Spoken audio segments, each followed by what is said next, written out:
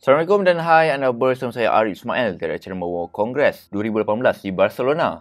Dan hari ini bersama saya ada Sailfish OS, iaitu sistem operasi mudah-alih alternatif berasaskan Linux.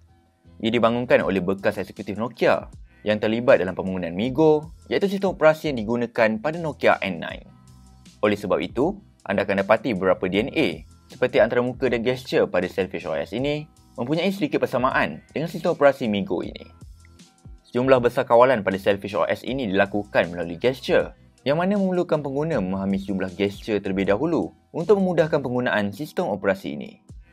Untuk menuju ke paparan home screen atau multitasking, anda hanya perlu membuat swipe dari kanan screen ke bahagian tengah dan swipe dari bawah screen ke atas untuk memaparkan app grid. Apabila anda membuat swipe dari kiri screen ke bahagian tengah, ia akan memaparkan events view yang menempatkan sejumlah notifikasi dan kemas kini daripada media sosial. Ia juga mempunyai top menu yang tersembunyi di bahagian atas dengan memerlukan pengguna membuat swipe gesture ke bawah untuk memilih salah satu menu ini. Menariknya, ia turut menjalankan aplikasi Android sekaligus membolehkan anda menjalankan aplikasi pilihan seperti WhatsApp dan Instagram.